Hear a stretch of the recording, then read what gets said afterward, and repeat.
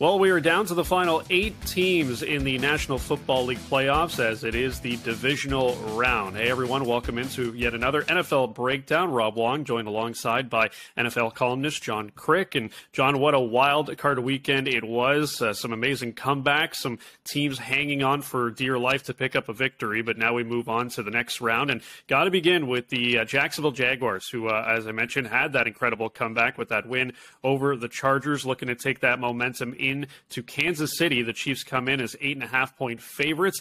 Clearly not the script that Trevor Lawrence and company want to follow yet again, but I guess a win would be a win. Who do you like in this one? Got to take Kansas City. They've had all these playoff games in the last few years, and they seem to pull them all out. They've fallen behind big against Tennessee a couple of years ago. The 2 wins against Buffalo, somehow they pulled them out. They haven't lost at home since that overtime game in Mahomes' first year of starting. 2018, an overtime a playoff game at home. And so there's no reason to think that these Jaguars, who lost at Kansas City earlier this season, week 10, played pretty close by the end, but they have this young team. They have big gaps sometimes in their consistency. Of course, we saw it last week, falling behind 27-0 with the Chargers. So they can't put together if they can't put together almost a perfect game, I don't see them beating Kansas City. Take the Chiefs.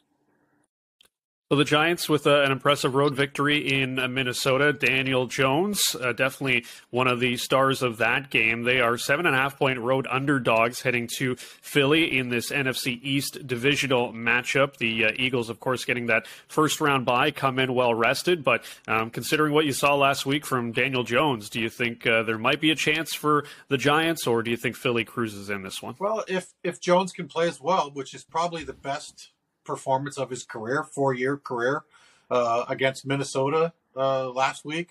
If he can do that again, yeah, they've got a good chance, I would say, the Giants, especially they are so well coached, and also they are more talented than people kind of think, especially defensively. That's a strong defense.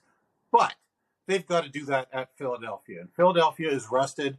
I thought they had the Giants number this year in those games because they're, of course, NFC East rivals. And I think Jalen Hurts and the offense, even though, he's still coming off that injury, Jalen Hurts, can he and that offense pick it up, especially their run game against that stout Giants defense? I tend to think they will. And even though they're down a pass rusher, that Philadelphia Eagles front seven is good.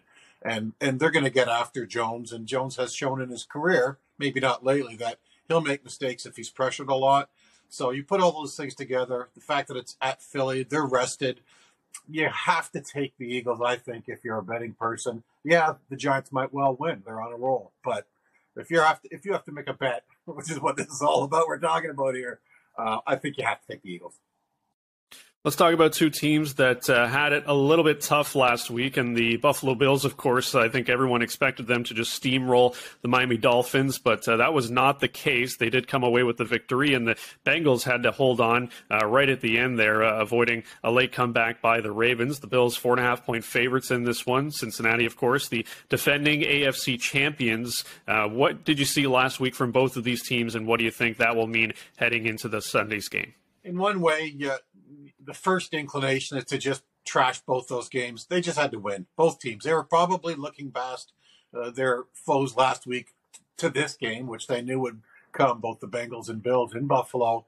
Titanic showdown of AFC. I mean, we have 3 fabulous teams in the AFC with their fabulous young quarterbacks. We all knew this was coming, and so I just tend to maybe write off some things from last week. Here are 2 things for each of those teams quickly that could be problems that might carry over. The hero ball, some people call it, of Josh Allen, just making too many mistakes, which, though, he only made once they got up 17-0 against the Dolphins. So will that continue? That would be a problem for Buffalo. And for Joe Burrow, he's now down 3 offensive line starters. And the stats over the past 2 years show that when the offensive line can't protect Joe Burrow, yes, even in the playoffs last year, he can't be the Joe Burrow that we all have come to know. So the Bills have a good enough pass rush, even without Von Miller, who's out for the year, that I think they'll make his life miserable, and that is be a factor over all others that I'm looking at. That's why I take Buffalo. Finally, the Cowboys are 3-point underdogs in the road in San Fran. 3 points, the amount of missed extra points from Brett Maher last week. So hopefully that won't be the difference in this one. But two teams that did cruise to victory. San Fran looked really good as well. What do you think about this matchup out west? San Francisco has won 11 straight. They're at home.